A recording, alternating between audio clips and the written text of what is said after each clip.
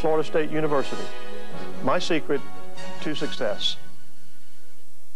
The following is a presentation of the Florida State University Communications Group.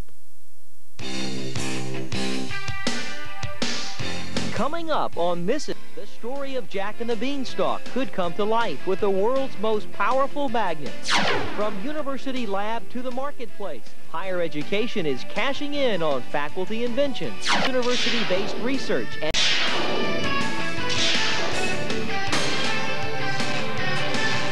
here's your host, former NASA astronaut and 5-time space traveler, Dr. Norm Thaggart.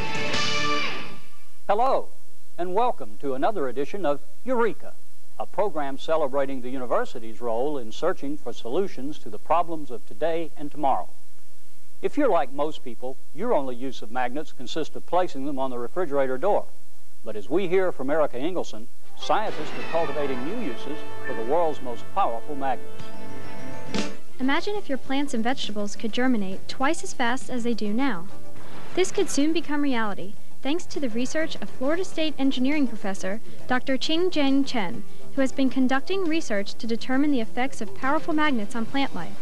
Chen has been working with magnets for the past 4 years and has found that they dramatically affect the speed of plant growth. Chen and his colleagues conduct their research at the National High Magnetic Field Laboratory, the only user facility of its kind in the Western Hemisphere. The laboratory develops and provides a variety of research magnets at the highest fields available in the world. Using a 1.5 Tesla magnet, which is 30,000 times stronger than the Earth's magnetic field, Chen exposed plant and vegetable seeds at different time intervals. In addition, he used a control group of seeds that were not exposed to the magnets at all.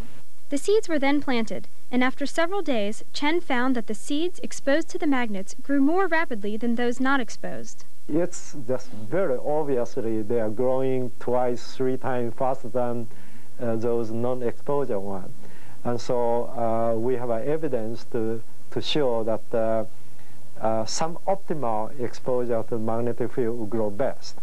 For example, a bean seed exposed to the magnet took just 45 days to germinate, flower, and produce pods, as compared to the 70 to 80 days it normally takes.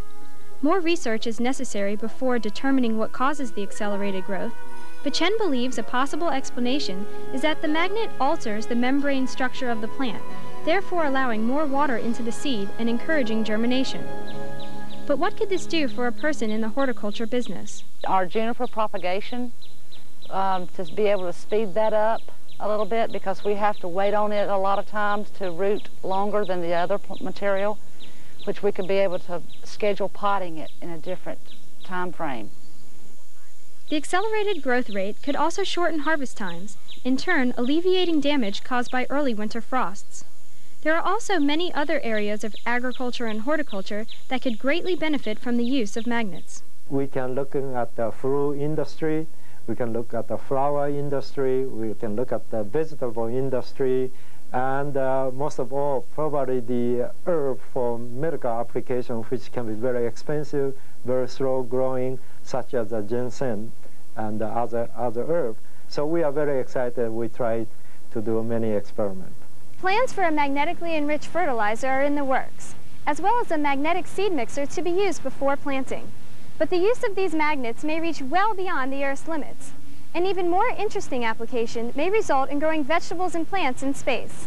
If an astronaut wants to eat a fresh vegetable, because of space travel, you don't have a gravitational field to assist the plant to have an orientation of the flower growing this way or root growing that way.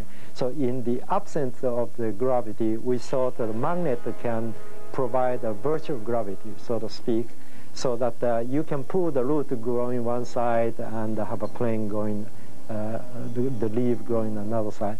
Chen is currently writing a proposal to NASA's Center for Microgravity Research, so these magnetic experiments can be further tested.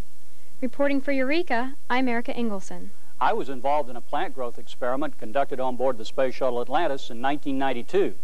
If exposure to a magnetic field enhances plant growth in space, a benefit might be the practical production of food for a space crew. That could, in turn, make interplanetary spaceflight more practical.